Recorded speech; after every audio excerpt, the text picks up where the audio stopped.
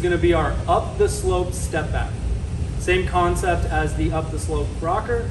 The only difference is we're going to do a normal step back, sit into our hinge, being on a down slope now, and going into the down slope, you're going to feel a little bit extra weight going into your back foot.